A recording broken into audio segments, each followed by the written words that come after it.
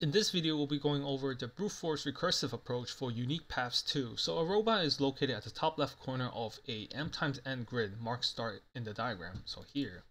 The robot can only move either down or right at any point in time. The robot is trying to reach the bottom right corner of the grid, marked as the finish in the diagram below. Now consider if some obstacles are added to the grid. How many unique paths would there be? So we have the obstacle here. This means the robot cannot step into the cell with an obstacle. An obstacle and space is marked as a 1 and 0 respectively in the grid. So the obstacle is going to be a 1 and any of the other cells is going to be equal to 0. So in this case, we have to find the total number of unique ways to reach from the top left corner to the bottom right corner while avoiding obstacles and avoiding going out of bound. So the total number of ways is 2 because we go this way downward and then this way downward to reach 2. Now let's go over the thought process. We will need to keep track of our current position of the robot. We will need to keep track of the current position of robot, which we will denote as RC. So initially RC is going to be at 0, 0 because we're at the top left corner. Then at each of the cells, we have two choices. We can either go rightward or downward. When we reach the bottom right corner, we have found one possible way to reach the star here. We should know that every time we go out of bound or we step into an obstacle, the number of ways is going to be equal to 0. Or the number of paths will be equal to 0. If the robot steps out of bound or steps into an obstacle, the total number, the number of unique paths will be equal to 0.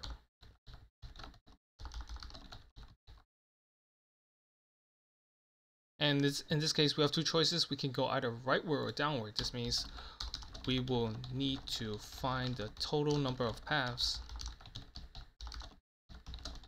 from both choices. Now let's go over the answer. So we're going to implement the recursive approach. Now what parameters do we need? It's going to be R, the current row of the robot, and C, the current column of the robot. And then we're going to have our obstacle grid, which we would just call grid. The input grid, and then we'll also have the M, the number of rows, and N, the number of columns. Now what's the base case? If the robot is out of bound, if RC is out of bound, or grid RC is equal to 1, that means the robot stepped into an obstacle, then the number of paths is going to be equal to 0, so we're going to return 0. Then if RC is at the bottom right corner, this means we have found a valid path, then we can return 1, we have found one path. So in each of the recursive call, we're going to recursively find the number of paths by going rightward, So if we're going rightward, that means our column increases to C plus 1.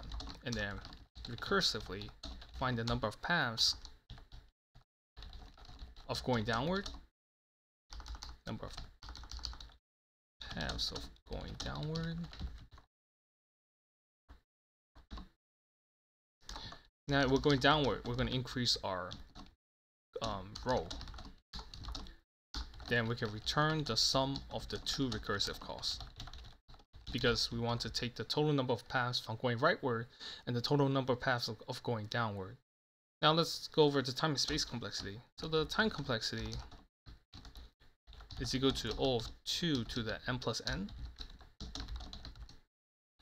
where mn are the number of rows and columns.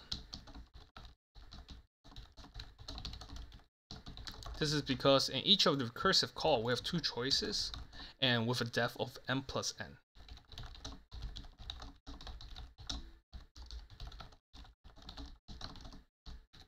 Now the space complexity is equal to O of n plus n. This is the recursive call stack memory.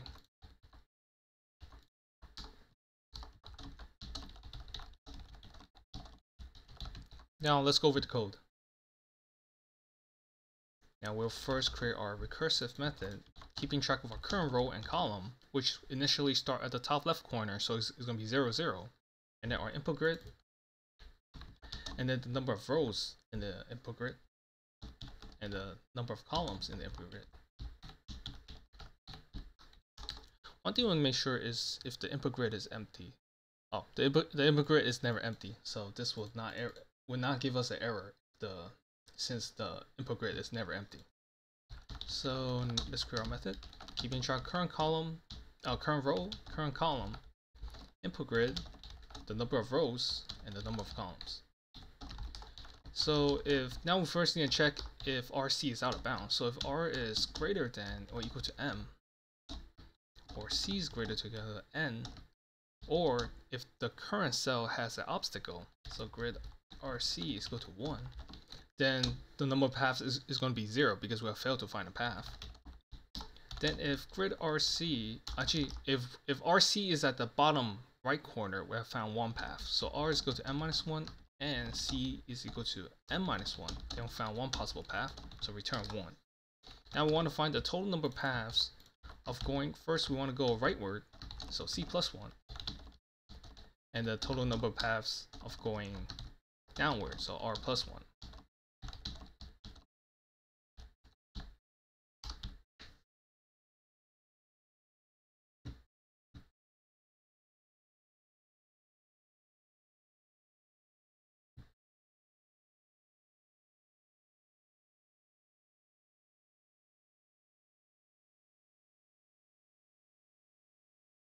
Oh, this is the method.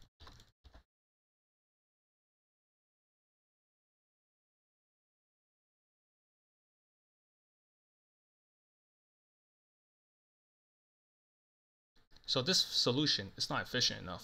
So this brute force solution is not efficient enough. We will need to optimize it using the memorization approach in the next video. So this approach is not efficient enough,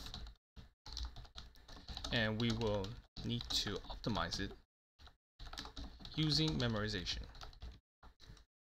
Let me know if you have any questions in the comment section below as we move toward the memorization approach of unique paths 2.